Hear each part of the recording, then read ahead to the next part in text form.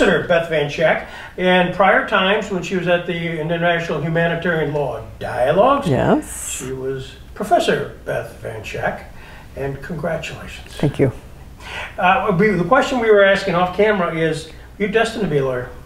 I was not destined to be a lawyer. I went through college as a human biology major, and I was thinking about a career in public health. I always knew I wanted to work with people and I wanted to improve the lives of people, but I wasn't sure precisely what the best pathway of that was. Right after college, I received a fellowship from the Rotary Foundation, actually, to go to Kenya, East Africa, and to do a project in women's health. And while I was there working in women's health, I became increasingly interested in issues of human rights and rights more broadly. And so when I returned from that experience, I made a pivot, and rather than going to public health school, I went to law school. And the rest is history. So you were at Stanford, right? No, I actually went to Yale Law School. I was at Stanford as an undergraduate. Okay, undergrad, Stanford, and then Yale. And do you remember some of your professors at Yale Law School? I do. In fact, a really transformative experience was working in the Human Rights Clinic with Professor Harold Koh, who later served as the head of the Human Rights Bureau at the State Department and then as the legal advisor to the State Department. And so he always had a very pragmatic approach to international law and to human rights, and I found that very appealing. And so working with him to bring the law into action, to work actually on behalf of real clients, was incredibly exciting versus sitting in a classroom, reading stale cases. I felt very, in a way, almost disoriented my first year of law school because I'd come to do human rights work and I was reading these old cases in property law and civil procedure and this and that. And then at some point during that year, working with Harold Koh, who had brought a number of cases under the Alien Tort Statute, I sort of clued into the fact that torture was a tort. And that suddenly made all of my course of study suddenly incredibly relevant. I got why I was taking torts. I got why I needed to take civil procedure because I needed to understand how to bring cases in US courts. I understand why property law was relevant because transitional justice, a huge piece of that is reparations. And so really understanding how property rights are adjudicated and accorded to individuals was relevant. And so the whole course of study in law school became newly relevant to me. And it was very much working in that human rights clinic that brought that home for me. We just recently had Professor Reva Siegel here. Was she there at your time? She was, and in fact, I was maybe going to be her research assistant. I ended up helping to run the clinic because Harold got called into government service, and so he needed a student to be a sort of full-time teaching assistant for the clinic, and so I ended up working with him instead. But she was obviously a champion on the faculty, one of the few tenured women at the time that I was a student there. And she was just beloved and admired by so many of us who knew we wanted to be doing civil rights work, women's rights work, and maybe even being a professor. She was a wonderful role model. She was a Jackson lecturer here at Chautauqua just a month or so ago. In fact, I have your lecture bookmarked. I just haven't had a chance to watch it yet, but I do incredibly intend to. Yeah, and I had interviewed her husband as well. Oh, interesting. Who had just finished writing a book on the Holmes device. So that was fun. So here you are, we're now at Yale Law School, and was there an aha moment here? There was, in fact. It's funny that you asked that question because a lawyer who was very early with the International Criminal Tribunal for the former Yugoslavia, Payam Akhavan, who's a Canadian of Iranian descent, a Baha'i. His family fled due to persecution within Iran.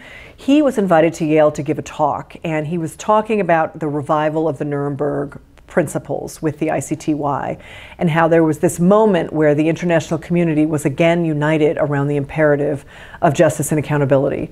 And I was just fascinated by his lecture, and he was describing how they were literally building this tribunal from scratch. They were digging up these old precedents from the post-World War II period, but very little had been done in the meantime, and so everything was a blue sky question. And I thought to myself, that's what I want to do when I grow up. And so when I was getting close to graduating, I reached back out to him quite boldly and said, I would love to come and work with you. How do we do this? And in the end, I was awarded a fellowship from the Open Society Institute a 2-year fellowship to study and engage in this new project of international criminal justice. And they enabled me to go and work with the Office of the Prosecutor of the ICTY. Payam was my boss. We worked on a number of cases, including the Tadic case, which was sort of the Marbury versus Madison of the tribunal, incredibly important, but a number of other additional cases that set really key precedent that have really guided the field now going forward.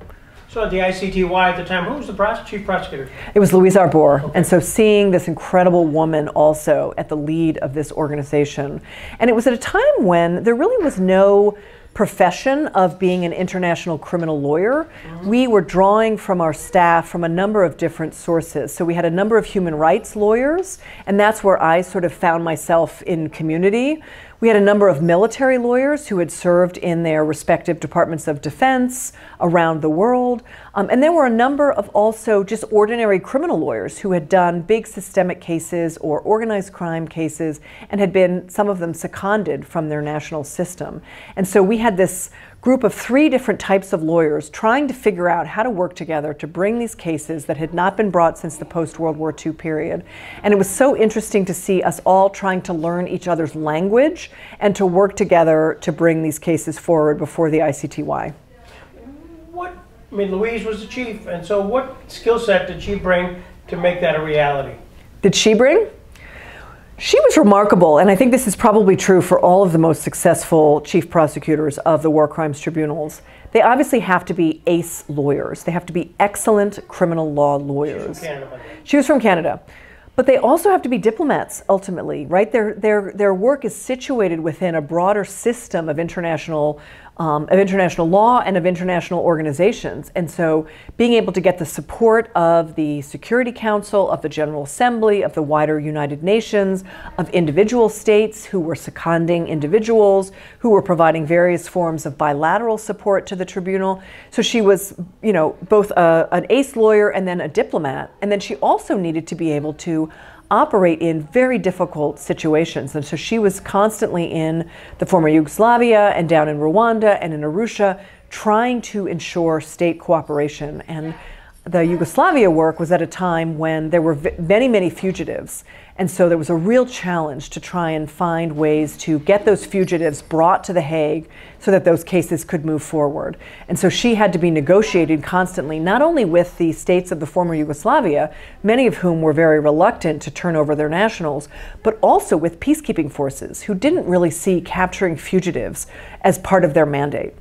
And so she had to convince them that, in fact, that would bring about peace and security within the regions in which they were trying to engage in peacekeeping, to get these guys out of the field and into The Hague where they could stand trial. Was it still the time when the ICTY and the ICTR were together? Yes, we had a joint prosecutorial office and a joint appeals chamber as well. So it was very much, the trial chambers were separate, but much of this got fed in. And the unit that I was assigned to was sort of a theory unit that was supposed to be helping to harmonize the work of the prosecutor's office across the various situations. And so we would get sort of big ticket questions like, how are we going to charge incitement to genocide? How are we going to charge conspiracy? And some of the work that I was doing as a very junior lawyer at the time was doing the comparative research to try and lay the groundwork for general principles of law. So what did conspiracy look like in the various systems around the world? How do we deal with hearsay evidence, for example? And one of the most interesting experiences I was involved in was there was a question of hearsay, in fact. And we had a defendant who hailed from a civil law system, who had a civil law lawyer, where normally in the civil law systems, most evidence comes in and it's for the judge to sort of weight that evidence. There aren't very strict rules of evidence. And then we had a common law prosecutor who was used to the hearsay bar and the need to find and satisfy very specific exceptions to the hearsay rule in order for any kind of hearsay to come in. We have the business rules, business documents exception, or the excited utterance exception, etc. And yet their roles were completely swapped. So the civil law lawyer wanted to keep hearsay out and the common law prosecutor wanted to get hearsay in. So they had to completely reverse the roles that they were used to from their national system. And to me, it really struck home how this tribunal was having to meld very different legal systems who often have very different and disparate rules that they're governed by, and yet we had to come up with a common set of rules of procedure and evidence. And to see the common law lawyer arguing for the free admission of evidence and the civil law lawyer saying that there should be a hearsay bar under international law was just fascinating. So you're there for how long? I was there for about a year as an intern. I then went to the Rome conference where I was the head of delegation of a Geneva-based organization. 1998, the International Service for Human Rights. I had been an intern with them in law school and they asked me to lead their delegation, so I pulled together a group of young, sort of vibrant, idealistic young lawyers who wanted to see this tribunal being built, and so we all moved to Rome. I had a small apartment that the Amnesty International office was able to provide for us. We slept on the floor. People were cycling in and out. It was just this incredibly heady time. And then I went back to San Francisco where I was planning to settle and worked with the Center for International Justice, the Center for Justice and Accountability, which is essentially a human rights law firm that was mostly focused at the time on domestic litigation within U.S. courts. Now it's expanded its remit much more broadly to work in a whole range of courts around the world. I'm going to stop for a second on 1998, the Rome Treaty. You're there. Yep. You know, I wasn't. I remember reading about it, but I mean, you're kids. Yeah. All intents and purposes. We were in our 20s. Absolutely. Yeah. And was there an awe factor? Was there an idealistic factor? What was it that drove you guys? It definitely felt like we were building a new world order. It was incredibly exciting in that regard. And seeing all of the states coming together and grappling with some of the questions that needed to be answered in order to build an entirely new court system, one that had been envisioned back in the post-World War II period, but it had not been able to come to fruition during that time. And it was only now, with the demise of the Cold War and a sort of newfound consensus around these issues, the return of genocide to Europe, genocide within East Africa, within Rwanda, that the international community was again galvanized to do institution building and to really think about what it would take to make what was meant to be an ad hoc and temporary tribunal at Nuremberg into a permanent institution. So it was a really heady time. It felt exciting, it felt important. It was amazing to see these incredible diplomats negotiating with each other and watching the various models and proposals wax and wane and evolve over the course of the 6 weeks that we were all in Rome. And then these various proposals would come forward as sort of a package deal, and then states would be invited to comment upon them, and then the Bureau would take that back into this kind of secret, private black box exercise, and then a new draft would pop, and then everyone would be reacting to that new draft, and then we finally got to the final Rome Statute, and it was eventually open for signature. So, but you're from the United States, you're a statesperson, and are you observing with a great deal of attention David Schiffer and his delegation? Yeah, it was fascinating to see. It was an incredibly large delegation. They took over an entire hotel, as I remember. It was an interagency delegation from all various relevant agencies being represented. And one of the things that really struck home to me was speaking with one of the women, what was her name? It will come to me. I was just chatting with her over coffee, where, you know, you do on the margins of these events, and I said, you know, what is your mandate? Like, what are you supposed to be doing here? Here was a DOJ lawyer, normally doing prosecutions, Minna Schrag was her name, normally doing prosecutions in a domestic system, and she said, you know what? The only instruction that I was given was to make sure that this court is fair. That was it. That was what she was told to do. She had to use her best judgment on what international due process standards were, what would be expected in terms of the rights of the accused, what would be expected in terms of rules of evidence, and it was for her to use her best judgment, drawing upon other experts and her counterparts on the delegations of other nations to come up with a fair system. That was what she was told to do. I'm envisioning a process where all of a sudden the guys in the black box propose a document, draft 3. It's then passed around. Oh yeah, everybody was waiting. Everybody redlines it. Yep. Does something, and then goes back to the black box. Yep. And you don't have access to the black box. Yep. You probably don't even know who's part of the black box, do you? You know, is there anybody in from the United States in the black box? I don't recall whether there was. I don't know that there was, because it was the chairs of the process. But of course, I'm sure they were consulting with some of the strong states, because there was a really strong effort to bring some of the large states along. There was a goal to have universal acceptance of the final draft and to address all of the equities that some of the stronger states cared about. And the United States at that time, to be fair, was in a somewhat unique position. They are often overextended. They have troops in a number of situation countries with the consent of those countries to help keep the peace, maintain the post-World War II architecture of peace and security. And so they're uniquely vulnerable to being potentially prosecuted in the event that something goes terribly wrong within one of those situations. And there was a need to be able to react, and things happen in war. And so there was this sense of kind of somewhat unique vulnerability on the part of the United States, and they wanted to make sure that their equities would be protected. At the same time, it was very hard as an American to see, when the final statute went to a vote, to see the United States in the 7 states that voted against the final draft. That was a very disappointing moment for me. And while everyone around me was cheering, I remember being actually somewhat heartbroken that David Sheffer wasn't able to bring the U.S. delegation and the U.S. government back in Washington along in order to be able to support this final treaty. It wasn't perfect, but it addressed many of our concerns.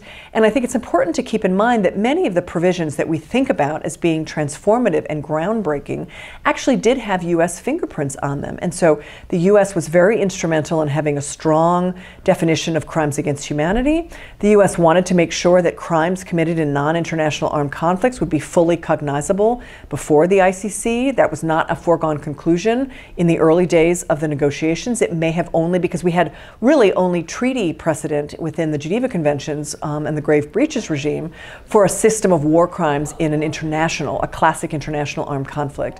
And I think the United States was very instrumental in broadening that lens in order to see, and in fact was quite prescient, that many of the future conflicts would be more in the nature of non-international armed conflicts happening within the borders of a single state, even with some international involvement, but not necessarily strictly international armed conflicts. And again, all of the due process protections that the DOJ and others were really pushing for. And so many of the provisions that we think about as being core to the Rome Statute, the U.S. was very supportive of. But where its red lines were crossed had to do with jurisdiction and the fear that there might be politicized prosecutions, because there was an independent prosecutor who could bring matters proprio motu, basically on her own motion, so long as the territorial state had ratified the treaty. So again, I hate to dwell on this, but you're down to the vote. I mean, there was a time we were saying, we're going to vote. We're going to vote on this day certain. Here's the final draft. Yeah, up or down. Yeah. And are you watching this on TV? Are you watching this play out? And did you know how the U.S. was going to vote? We did not know how the U.S. was going to vote, and it was not on TV. It was actually live in the large delegation room, the plenary room of the FAO, the Food and Agriculture Organization in Rome. And they have on the wall behind the delegates the giant seating chart of the room. And so everybody went to vote, and it's color-coded how you have voted. And so my little delegation had the presence of mind to take a photograph of the seating chart, and we were able to piece together the few states that voted against. And of course there was the United States with I think it was red, green was yes and red was no, and there was the red light that corresponded to the seat where David Sheffer was sitting. Now, if you've read his memoirs of this period, you know that he was not getting full and necessarily helpful instructions from Washington. Washington was slow to respond, and the situation was evolving very rapidly, and it was necessary to, as you mentioned, these new drafts would be dropped at midnight the night before, and states were expected to assimilate their views and be able to argue those views on the next day immediately. And so basically nobody was sleeping during these last couple of days of the Rome conference. And so, he felt like he didn't have full instructions, and he wasn't able to necessarily work with Washington in order to get new instructions that would reflect the new reality of where the treaty was landing. And so he was left with the necessity of voting no, because those red lines were still contained in the final draft. and I've read it and I've tried to recall now, but was it a function of the Department of State not being as focused or being distracted as far as just David, you know? I don't know if it was that so much as I think there was an assumption that we could achieve more at Rome than was realistic. There was a very strong, like-minded group that had an enormous membership, cross-regional. And all of these states were, at the time, again, it was this sort of unique moment of consensus, very committed to a strong court that had some measure of an independent prosecutor.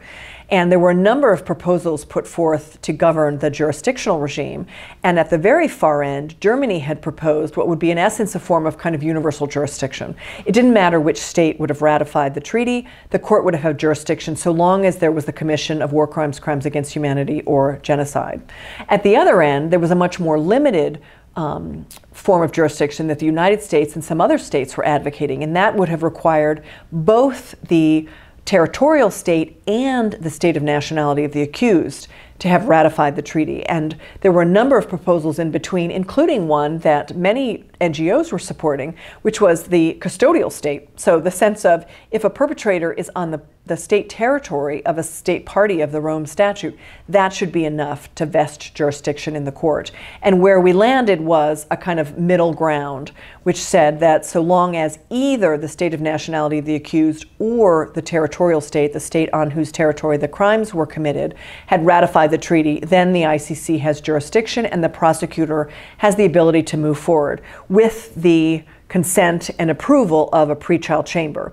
So there was a necessity if the prosecutor is, and this is the rule, going to move forward without a state referral or a Security Council referral, they have to put the case before a pretrial chamber to approve the case moving forward.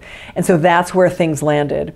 And I think because this was all happening at the last minute, the United States wasn't able to sort of come to terms with that particular regime. And so David Scheffer was obliged to vote no on the final treaty.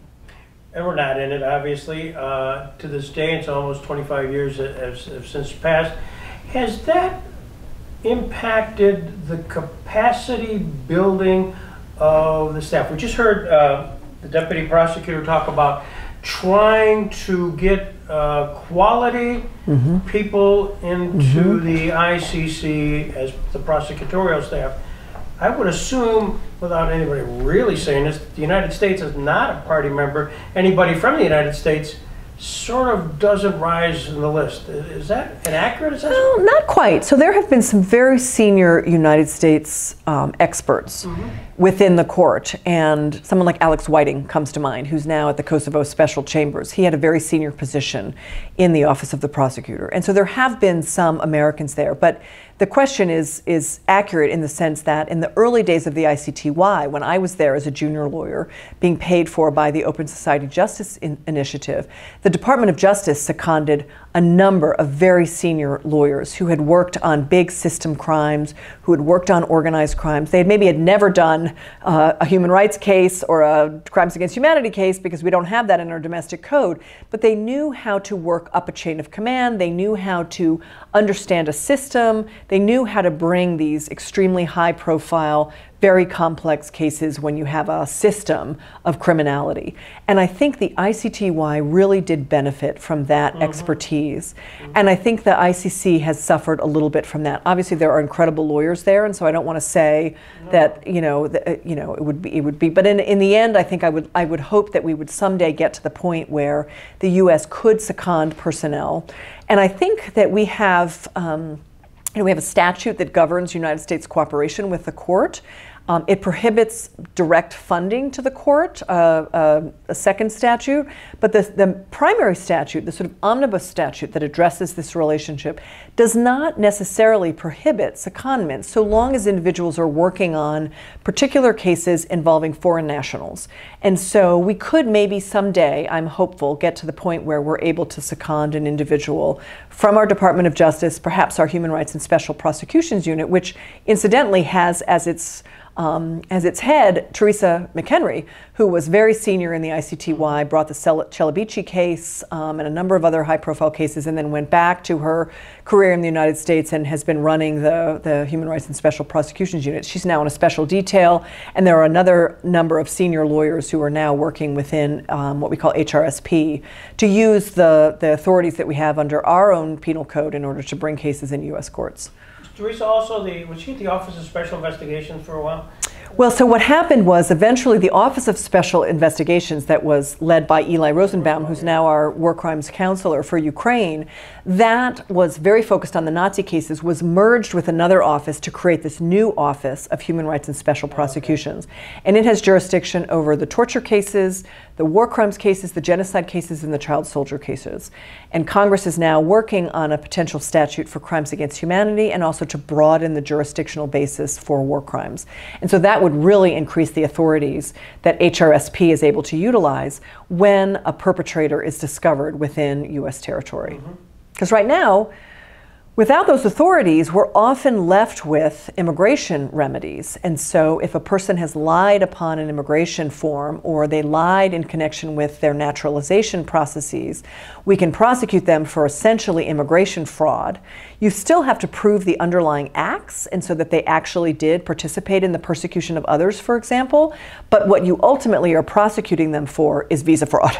Yeah. So they can have quite serious sentences, but it's not the same. It doesn't carry the same expressive function as prosecuting that person for the underlying acts, the war crimes, the torture, crimes against humanity, genocide, etc. So you're 1998, excuse me. You're there, this Rome experience. How does that experience, because your now career becomes just meteoric, how did that affect you? Well, it definitely instantiated a commitment to this work. I ended up going into private practice because my fellowship concluded. The Center for Justice and Accountability couldn't sort of keep me on. They were a tiny, tiny organization. They had just been launched the year prior. They just didn't have the funds to keep me on. I was able to go into private practice and to bring one of the CJA cases with me. And so I was able to keep kind of a finger in this work, and also to build out the support within the private bar for doing human rights work, doing pro bono work. And then, you know, at a certain point, I was kind of on a pre-partnered track. I wasn't sure if that was the right path for me. And I learned that a position had opened up at Santa Clara Law School to teach international human rights. And so I ended up sort of applying over the transom, and I got that position. And that enabled me to continue to build out my expertise in the field that I was passionate about. But because academia has a certain degree of flexibility based into it, I was also able to keep a hand in practice. And I always found that that enhanced my ability to be a good law professor, was to keep my connections with the practicing bar, what was happening out in the field when it came to international justice issues, human rights, etc. So I came here to Chautauqua. At a certain point, I gave a couple of the overview lectures. David Sheffer used to run an event every year where he would do a kind of year in review of ICL, and so I did that lecture. I would try and follow things. I would try and keep up with it. Then the blogosphere sort of became a thing, and so I was an early member of IntLaw Girls, repeatedly blogging on these issues, trying to be a part of the discourse and the dialogue. And it was through this these outlets where I could be an academic, but I could also weigh in on issues of public import that were being negotiated at the diplomatic world around, the diplomatic fora around the world, that my work on the crime of aggression got recognized by the U.S. delegation. And I got pulled aside at the annual meeting of the American Society of International Law by Harold Coe, who was then the legal advisor to the State Department. And he said, "You're thinking about this in a way that nobody else is, and why don't we engage in this process? We've been absent during the Bush administration. The Obama administration and President Obama personally really wants to be a part of this review conference, but we're starting from zero.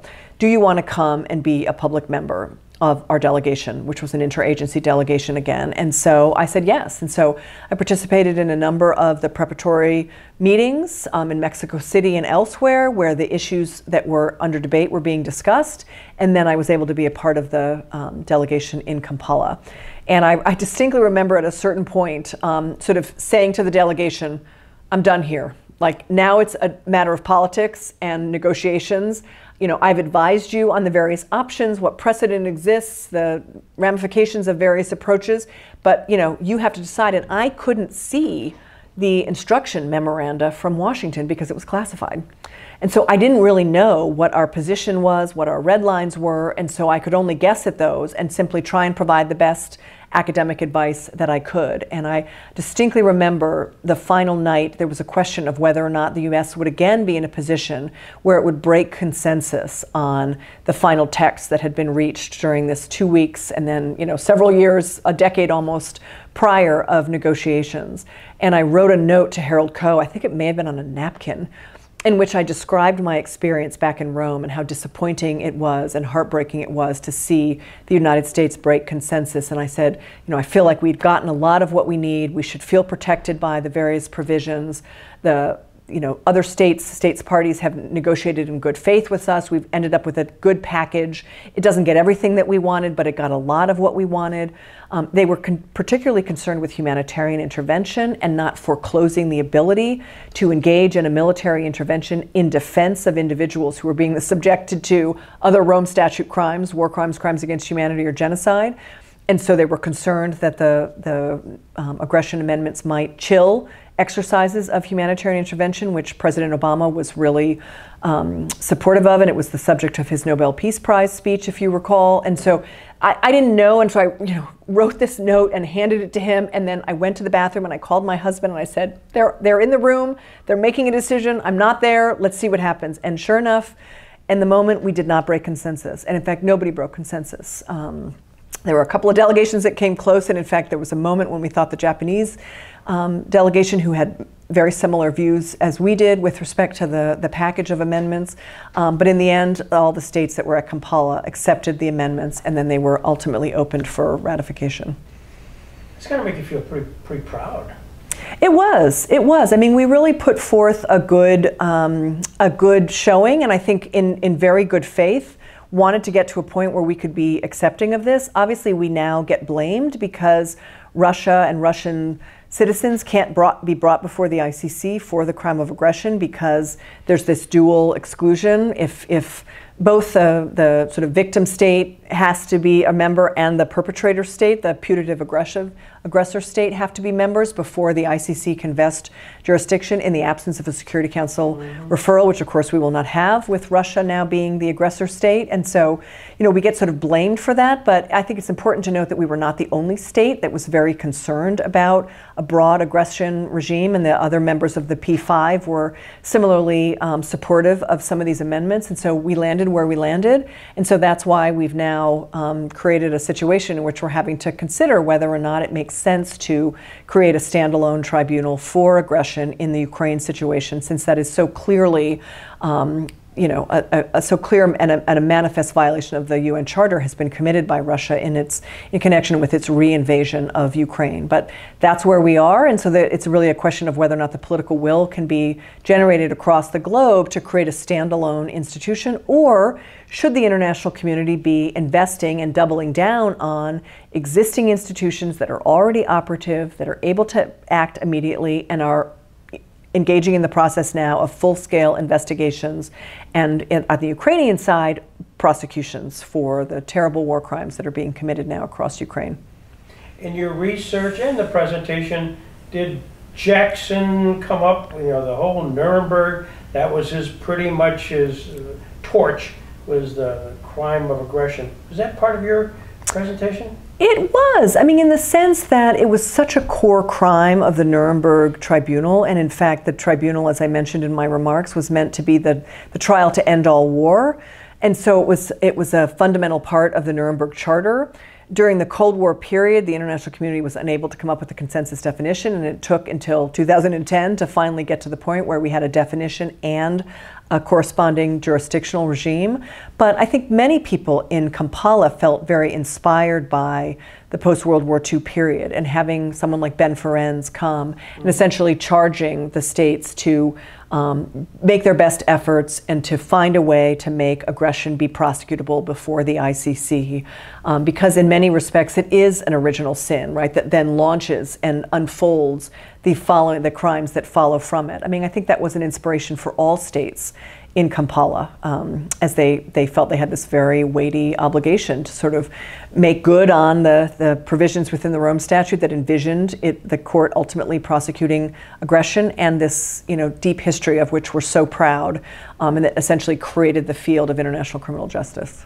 So you're Kampala, and you're continuing to stay in academia, but at the same time working in the blogospheres and practicing, and I can envision the times you were here and Stephen Rapp. I mean, you were just kind of together, working with him. I don't know if you ever worked for him, but you're working with him. Well, I hadn't worked. I'd worked with him as part of the delegation. He and Harold Coe were the co-leads of the U.S. delegation to Kampala. But there is, your question is actually more relevant than maybe you know. It was here at one of the IHL dialogues that Stephen Rapp pulled me aside and said, "My deputy is stepping down and I need somebody new." We were at that theater, if you remember. We had some of the sessions there sometimes. And I start racking my brain and going through my Rolodex and thinking, okay, who would be good? And the woman who was stepping down was Diane Ortlicker, who was an incredible academic, but also, had been working in many diplomatic sort of contexts and this and that. And I was trying to think of who would bring together that mix of skills.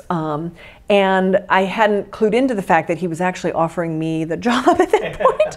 And so I said, well, yes, I'd be happy to. And then I realized I live in California. I have 2 small children. I have a husband who is, in Silicon Valley and, running a company there and this and that, and how to make this work. And so, I called my husband later that evening and he said, of course you have to do this. We have to find a way to make this happen. And so we worked together to figure out how to make this happen. And ultimately I ended up commuting back and forth. We kept the kids with the degree of stability that we could in California, and I would come to Washington or then be flying wherever I needed to be.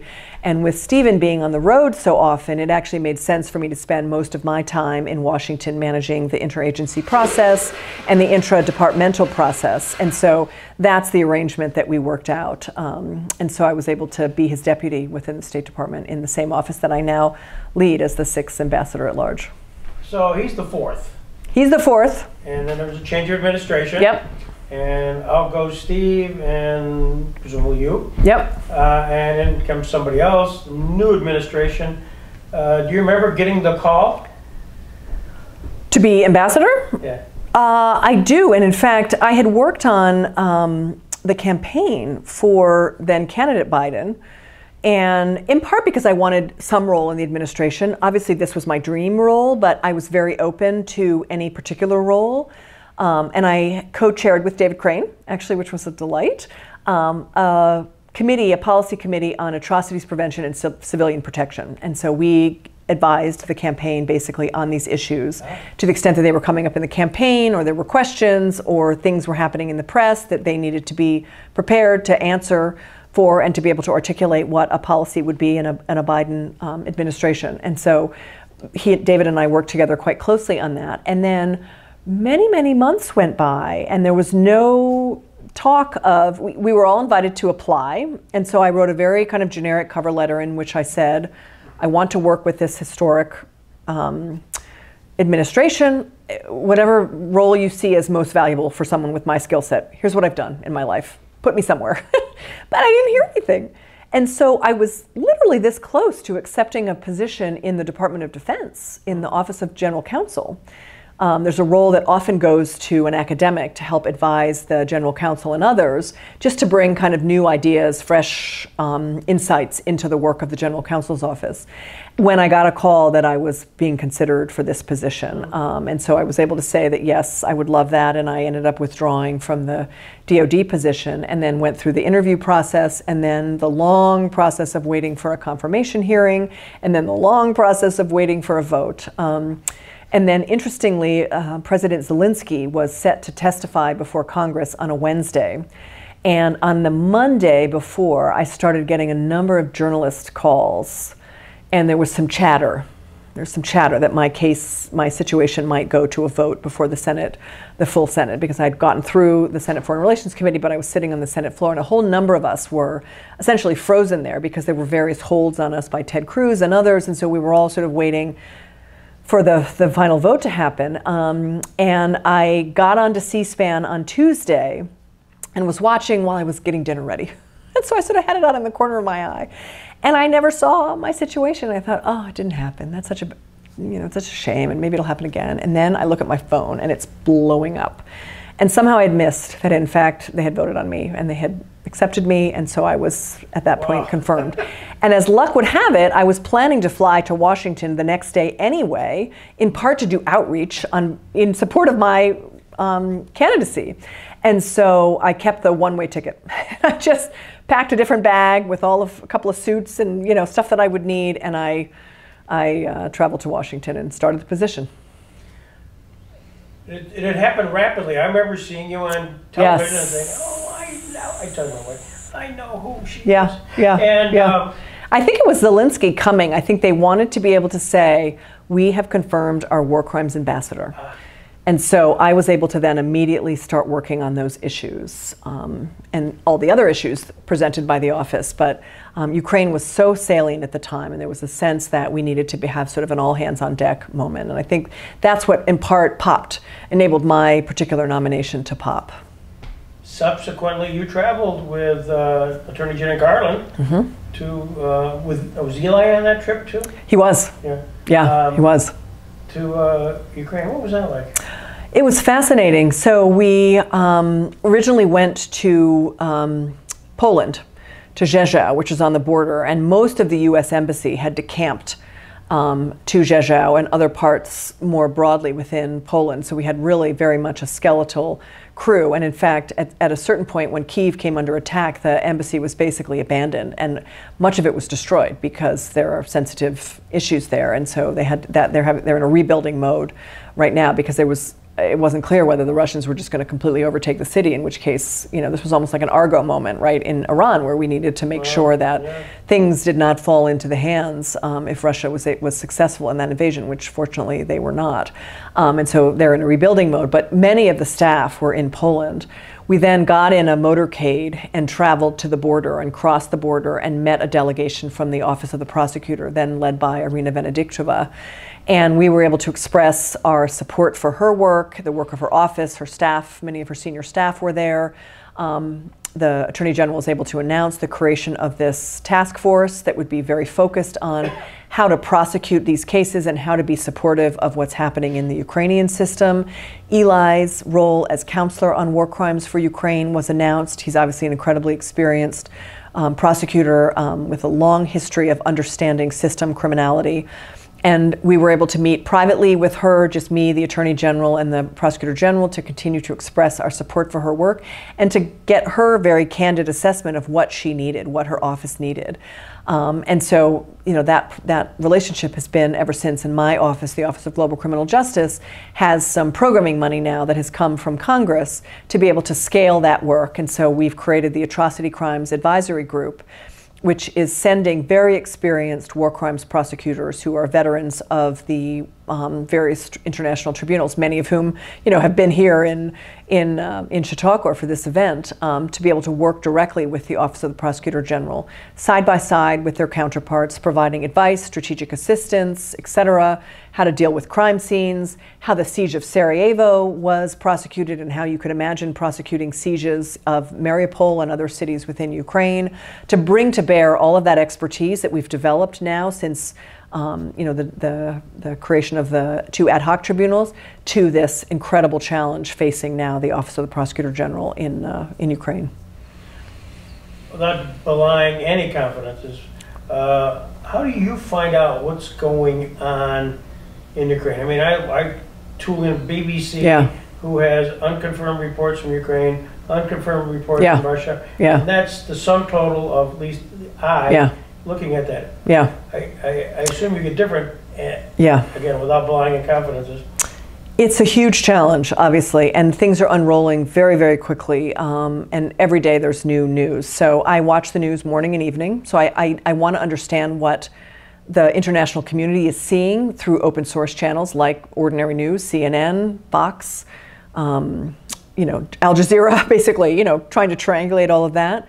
I get an intelligence briefing on a regular basis, and it's usually quite thick. The U.S. government, I'm quite proud, has a war crimes brief that's based upon intelligence that is produced on a regular basis. And so they're really looking very carefully at some of the various war crimes and trying to identify who is responsible. So I'm able to consume that on a regular basis. We've created and stood up a conflict observatory that is trying to consolidate satellite imagery, open source evidence, scrubbing various Telegram sites, social media feeds, etc., pulling that together to do thematic reports. And so there have been reports now on attacks on hospitals, on educational institutions, on cultural property within Ukraine, and now most recently on the filtration system that has been established. And some very important revelations have come out within that reporting, one of which was that the filtration system probably was put in place prior to the invasion on February 24th, so very premeditated. And we've seen filtration operations in other situations in which Russia has been a combatant, a belligerent within those situations. And so seeing that those patterns of abuse repeat themselves now here within Ukraine has been incredibly interesting. And so it's very much about a matter of triangulating information that comes from the press, intelligence, our conflict observatory, and then civil society plays an incredibly important role. And so I'm constantly doing sessions with civil society actors, many of whom are Ukrainian organizations that are doing their own investigations on the ground. And so getting briefings from them as to what they're seeing when they're interviewing people or they're moving into situations in which Russian forces have retreated, and trying to get a kind of a ground truth as to what's happening on the ground. And everything you hear is horrific, and it's much worse in many respects than what we're seeing on the news, because the news cannot sustain this coverage. And so, reading this on a daily basis, you realize just how horrific this situation is and how it's not the acts of kind of rogue units, but we're seeing incredible patterns across all areas where Russian troops have been deployed. And so it's really a question of extremely undisciplined troops to troops that are under orders to something in between. And it obviously will need a tribunal to be able to figure that out, but it's very clear that this is happening across Ukraine, and that people are suffering terribly during this war. How much pressure do you feel that, that your office might have to sort of at some point take the lead in how a tribunal may look? Or are you looking for other state actors to react first and then you react? I mean, do you feel pressure? Yeah, I mean, we're trying to keep up on all of the various proposals and talking to some of the norm entrepreneurs that are pushing these forward to really understand what they're envisioning.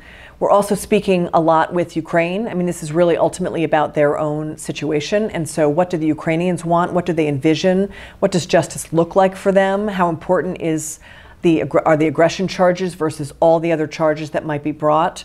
War crimes, potentially crimes against humanity, even allegations of genocide potentially with respect to certain crime bases that we're seeing. And so getting a sense of what their priorities are, but then also trying to understand where the international community is, because the creation of a new institution is going to require significant investment in time, in resources, in personnel, in institution building, in information sharing.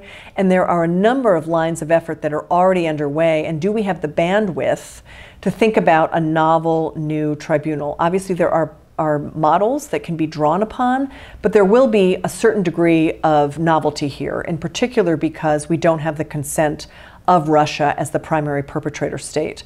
With the Special Court for Sierra Leone was consenting to that arrangement. And so they had all sorts of ways to ensure cooperation with the proceedings. We're not going to get that cooperation with a Ukraine aggression tribunal. And so getting custody over the accused, getting the type of evidence that is necessary to determine who besides Putin is ultimately responsible, all of that is going to be an enormous challenge. And so we're in a sort of inquisitive posture at the moment to sort of see what's out there and see whether any of these proposals have legs.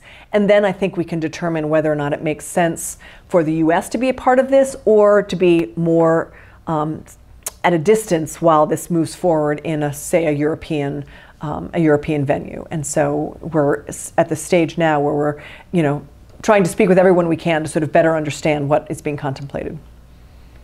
What's a question I should be asking you? You know, I think an interesting question is, working in this field for as long as one has, engaging in self-care, I think, is something that people often forget about. And I have, you know, trained myself through with colleagues at Stanford and elsewhere to be thinking about what vicarious trauma looks like, because it is exhausting to be reading about what other people are experiencing, and you do internalize that. I mean, part of the reason many of us are drawn to this field is that we have that sense of natural empathy, and we want to make a difference, and we want to help people who are in pain. And so how to do that without internalizing all of that and ultimately undermining your ability to do this work well. And so I've worked with my team and with my students when I was at Stanford running the Human Rights Clinic to make sure that people are aware of what vicarious trauma is, how to protect against it, how to engage in self-care, how to know when it's time to step back, how to know where your own limitations are, and not to feel at all self-critical if you need to take a break. I think that's something that those of us in the field don't do enough of, because we feel like we have to constantly keep pushing ourselves. And so one of my main pieces of advice, in addition to sort of understanding how vicarious trauma works, is to have some kind of a physical practice. I think having that ability to focus on, you know, get out of your head, get out of the facts, and to just focus your attention in a meditative form of some sort, I think is incredibly important. And many people with whom I have spoken, including Layla Sadat, who's here, you know, have some kind of a physical practice, whether it be martial arts, or in my case, yoga, or being a runner. Melina Stereo is an active triathlete. My husband, you know, is a swimmer. You know, having something that enables you to sort of work out some of that, the anxiety that comes with being in this field, I think is incredibly important. So self-care is something that I think many people neglect and don't pay enough attention to, but is something we should always have as top of mind. Well, it kind of begs one of the last questions is, we have a lot of people here at the International Law Roundtable that are students. Yes. And they're, I don't want to say they're young, stars. they're idealistic, they're energetic, right. Yes. I would have just simply said starry-eyed, but yeah. That's me.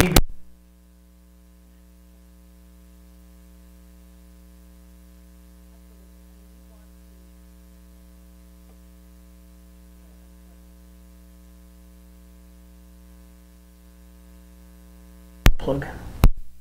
Okay. Good. You're on a roll, you're on a roll. Yeah, good. Do you want to come through? We're paused. Okay, yeah, sorry.